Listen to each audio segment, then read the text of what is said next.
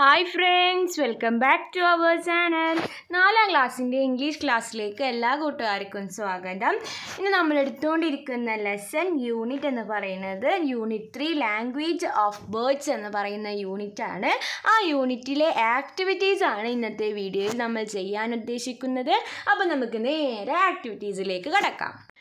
So activity number 1, ഒരു picture കൊടുത്തിട്ടുണ്ട്. Then എന്താ പറയണത് നോക്കാം. Your majesty supper is ready. അപ്പോൾ സപ്പർ റെഡി ആയിട്ടുണ്ടെന്ന് പറയാണ്.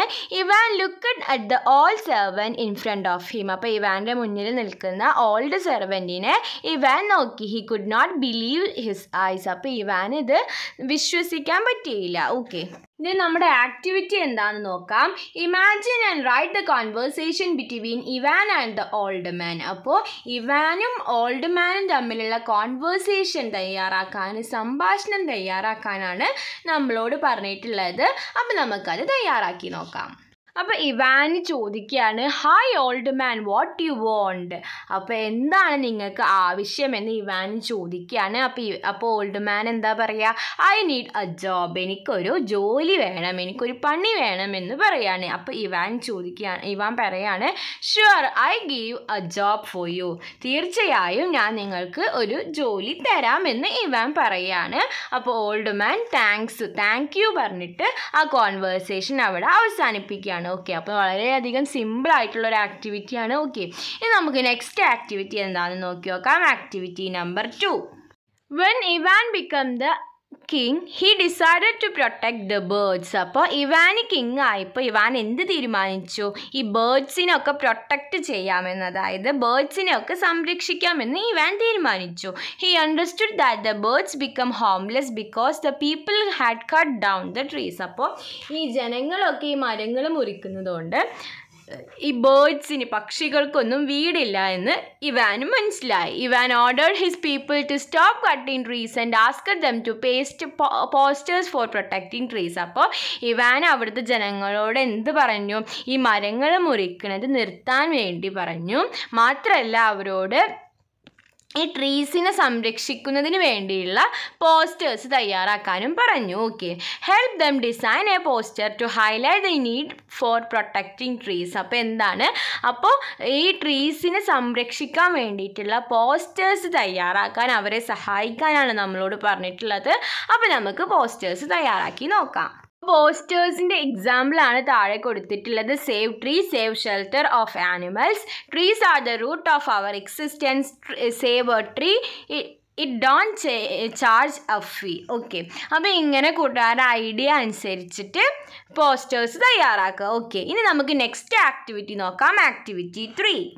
Activity 3, when Ivan opened his eyes, he was alone in a boat. അപ്പോൾ ഇവാൻ കണ്ണു തുറന്ന് നോക്കിയപ്പോൾ ബോട്ടിൽ ഇവാൻ മാത്രമായിരുന്നു ഉണ്ടായിരുന്നത്. He looked around. അപ്പോൾ ഇവാനും ചുറ്റിലൊന്ന് നോക്കി. He could only see the endless see around him. അപ്പോൾ ചുറ്റും നോക്കിയപ്പോൾ എന്താണ്? അറ്റമില്ലാത്ത കടൽ മാത്രമാണ് ഇവാന് കാണാൻ സാധിച്ചുള്ളൂ. What could be the thoughts of Ivan then. അപ്പോൾ ആ സമയത്ത് ഇവാൻ്റെ മനസ്സിൽ വന്ന തോട്ട്സ്, ചിന്തകൾ എന്തൊക്കെയായിരിക്കും? അപ്പം നമുക്കത് എഴുതി നോക്കാം. Oh my God, I can see huge waves. അപ്പോൾ ദൈവത്തിനെ വിളിക്കുകയാണ്, എനിക്ക് ഹ്യൂജ് വേവ്സ്, വലിയ വലിയ തിരകൾ മാത്രമേ കാണാൻ പറ്റുന്നുള്ളൂ. വേർ ആം ഐ, ഞാൻ എവിടെയാണ്? How did I reach here, ഞാൻ എങ്ങനെയാണ് ഇവിടെ എത്തിയത്? Who puttu me here in the sea, ആരാണ് എന്നെ ഈ കടലിൽ ഇട്ടത്? Am I going to die, ഞാൻ മരിക്കാൻ പോവുകയാണോ? ഹൂ വിൽ സേവ് മീ, ആരാണ് ഇനി എന്നെ രക്ഷിക്കുക? No buddy is here to see my ക്രൈസ്. അപ്പോൾ എൻ്റെ കരച്ചിൽ കേൾക്കാൻ പോലും ഇവിടെ ആരുമില്ല. ഓ God please help me save this poor boys life. അപ്പോൾ എന്താണ്?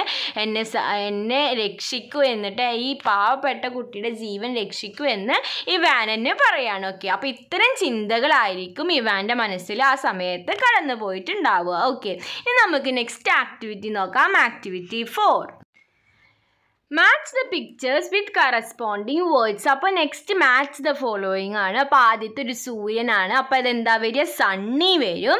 ദെൻ രണ്ടാമത്തെ മഴ പെയ്യാണ്. അപ്പോൾ അവിടെ എന്ത് വരും? റെയിനി എന്ന് വരും. ദെൻ മൂന്നാമത്തെ ക്ലൗഡി ആണ്. അപ്പോൾ അവിടെ cloudy. Then last one foggy. Okay, അപ്പോൾ ഇങ്ങനെയാണ് ഇത് മാച്ച് ചെയ്യേണ്ടത്. ഇനി നെക്സ്റ്റ് എന്താണെന്ന് നോക്കി നോക്കാം. Read the following story with the help of pictures given. അപ്പോൾ ഈ പിക്ചേഴ്സിൻ്റെ പേരെന്താണെന്ന് നമുക്കറിയാം. അപ്പോൾ അത് വെച്ചിട്ട് നമുക്ക് ഈ സ്റ്റോറി ഒന്ന് വായിച്ച് നോക്കാം. ഇറ്റ് വാസ് എ എന്ത് ആഫ്റ്റർനൂൺ ആണ്? It was A Sunny afternoon. Ivan woke up from his bed after a sleep. The merchant was not in the house. Ivan walked to the forest. He reached there and stood under a tree. Two birds were sitting on a branch. Then the sky became cloudy. It began to rain. What a raining day this is. Today I can't collect firewood, he said to himself. As he walked back home, it became foggy. Okay, അപ്പോൾ ഇങ്ങനെയാണ് ഇത് വായിക്കേണ്ടത്. അപ്പോൾ കൂട്ടുകാരൊന്ന് വായിച്ചു നോക്കുക.